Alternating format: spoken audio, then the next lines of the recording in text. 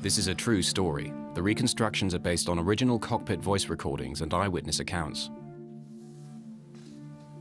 No family wants to lose a loved one, daughter, son.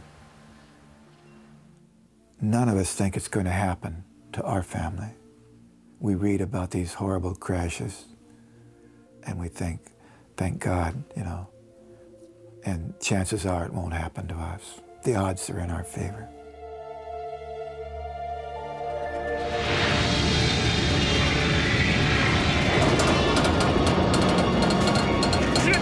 You got it? What are you doing, Dan? It just got worse, okay? In January 2000, an Air Alaska jet with 88 passengers and crew suffered a catastrophic failure that tore it from the sky. A shocking chain of negligence and error that led to disaster. When a whistleblower mechanic tried to sound the alarm about faulty maintenance procedures, he was suspended from his job.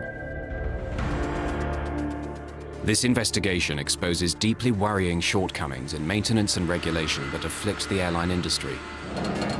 It shows how a series of devastating errors combine to produce a tragic accident, one that could happen again.